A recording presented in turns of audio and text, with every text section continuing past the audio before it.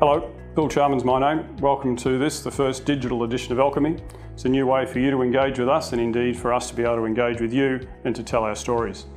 One of the stories that we're particularly proud of is the establishment of a partnership called Farm Alliance.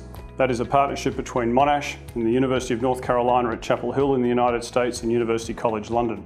And the three of us are going to work together to undertake major programs to address key issues in terms of pharmacy and pharmaceutical science research, professional engagement in terms of the profession, and importantly to transform our activities in the fields of education.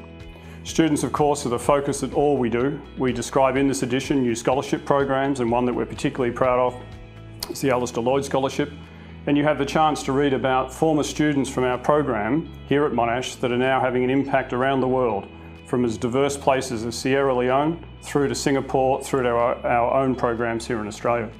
Partnerships being a hallmark of all we do in education and research. We describe in this edition two new examples of that, one being in terms of drug discovery with a company called Takeda, another being in the field of drug delivery with a company called Capsugel.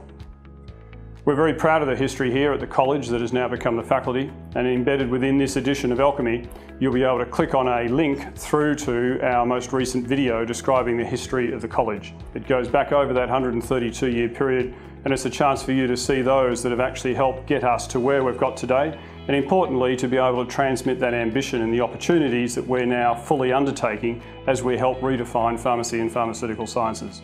I trust you enjoy reading this edition. Thank you.